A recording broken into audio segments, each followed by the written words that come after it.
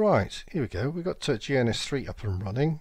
I've got a fairly old version, I guess, by comparison to other people, 1.5.4, but it does everything I need it to do. Sort of dynamic style. Over here I've got a GNS3 VM. That's actually running, if we look down here, that's actually running as it is. Sitting in here as a VMware Workstation virtual machine. So that's a GNS3 virtual machine which I've loaded. You can see that I've done a video on that elsewise.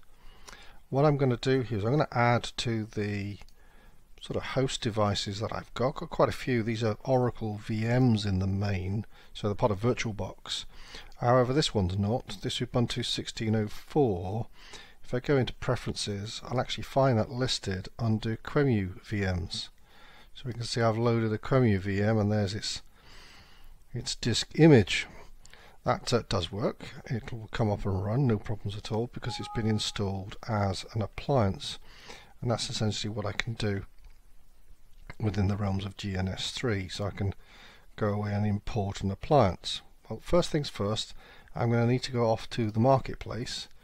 And this is the gns3.com/marketplace/appliances, as we can see here. So we're into the appliances. Now, there's a whole list of appliances we can actually use, some of which, like the Cisco ones, you may actually need a Cisco IOS image. So whilst you can sort of bring down the sort of, if you like, the description of the actual machine that you're going to try and import, it won't necessarily work because you don't necessarily have the image. I did Ubuntu earlier. I'm going to do Firefox. I want an image that has Firefox in it. Funny enough, Ubuntu does anyway. So if I click on that, what I will find is we have the option to download. So we'll try and download that. And we can see it then obviously goes off to normal download. And if we show that in the folder, we can right click on that. I'm going to open this with WordPad just to have a look, see what it looks like. What you can see is it's actually a description of, you can see it's going to be Firefox. It's a guest. In fact, you can see here it's a Tiny Core Linux. So we'll see the Mozilla Foundation as expected, I suppose, within Firefox. And we can see who the maintainers are for this and the developers for this.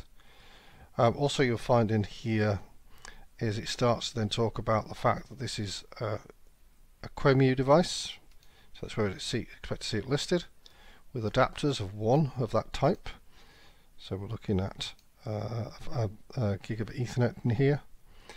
We've also got in here then the RAM that it's going to require, the architecture that it's running on. So whether you know, sort of 32-bit or 64-bit, 32-bit. The console type's a VNC, so it'll have a special console type that we'll see in a moment once it's all sort of loaded in. We've then got this images, so there's more than one necessarily, and we've got a file name here. There's another file name down there. That suggests then that there's two different types. So if we have a look through here, we should be able to see that it starts to talk about a particular image that's going to be required. And we've got a different type of image down here. So this you'll see is reflected later when we start to try and import this. So it's actually, this is the information it's working on. And again, what we can see here is the hard disk image. There's two of them that are available. So bear that in mind. There were two options that were listed in here in order to gain access to that. So let's just close that out of the way. That's the appliance that we're going to try and install. So we'll go back to GNS3. We'll go into Import an Appliance. So that's under File, Import Appliance. If we look down the list, well, there's the old Ubuntu one that we put installed before. Got a Firefox one this time, so let's open that. You see this reflects the information that's pulled out of that document, which we saw, the architecture of course. So moving on, where are we going to put it? Well, put it in the GNS3 VM, that's where it's recommended to run. And then this is where we start to see where things might be missing. Not to worry, because we'll go away and find these. Remember there were two variants. So we've got the two variants that are listed here. Of course they're different versions. So that's what we're seeing here. We can see that's reflected in the two different images. So if we're going to go for the latest, what we need to do is we need to import that. We may not have that, so we may need to download it first. So click the download button and it should go off and find the appropriate file.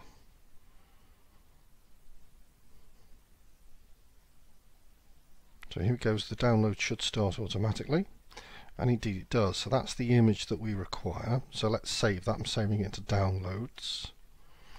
And once that's saved, it's a relatively small image, so it should be no time at all. So it's just finishing off there. So that's loaded in, the images are here. So if we go back to GNS3, the image that we were looking for should now be available to be imported. So click on import and go and find the image. I tend to use date modified as the quickest way to find things. Now the image itself should be here. There it is. Now with the Ubuntu, it was actually zipped up, so it was a Z7 zip file. So I went away and got the Z7 utility, installed that, unzipped the file, because that's how it came down, unzipped it. It unzipped it to a directory which was 32-bit as the directory name, or 64-bit, depending upon which one you got. Make sure you get the right one, whether it's Oracle or VMware. And once you've got it available and unzipped, you can then import it. So there's another step to sort of take. So we'll import. If it's successful, then of course it should say ready to install rather than missing. So once you've got that line highlighted, just click next. So would you like? Of course I would. That's the whole point of what I've been doing. And you can see the architecture that's going to sort of implement now surrounding this, the VM essentially, that we're going to have available, and finish. So it's the next and a finish. So it's installing the appliance. Firefox has been installed. So if we have a look, we should see Firefox is listed. So let's pull that across. So the image is missing on the server. Do you want to upload it? Yes. So that's sort of normal fodder. It doesn't take very long. Well, especially if you've got a solid state drive, it doesn't take very long at all. So there we go. It's in. So let's run it. So we need to start it. So that's right click and start. And then we look up here on the top right, we can see that it's actually running because it's gone green. So let's have a look. There's a normal sort of console connection coming in, is it? What's a type VNC viewer here? Look. So here it runs. And boppity bop. Bit of a flash. Oh, another flash. Oh, that looks better. And it looks like we're in. Good. So that's free and available to us to play. Now, here's another pointer that I came up with some of the other ones. So that's a running, fully available machine. We can install it onto a network, of course. Let's just go and get a simple sort of Ethernet switch.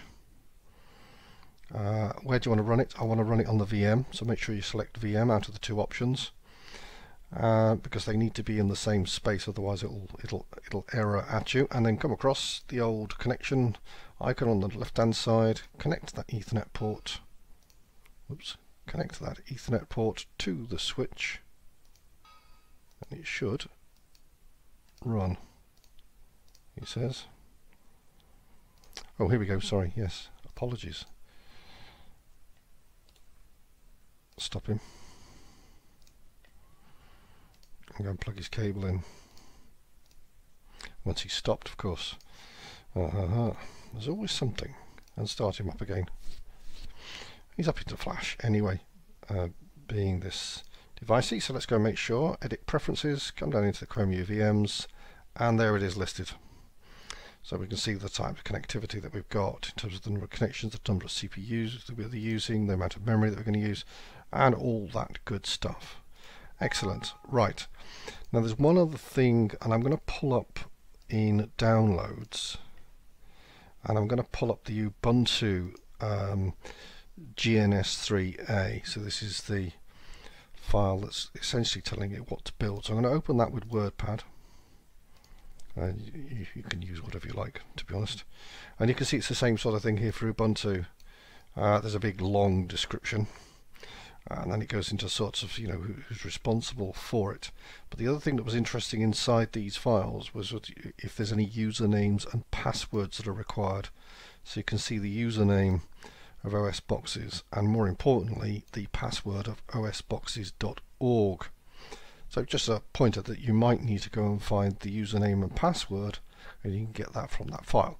Or generally speaking, the username and password are probably the same. So if it displays the username, tap that in first, admin, and those good things, usually some ways to get in. So there we go.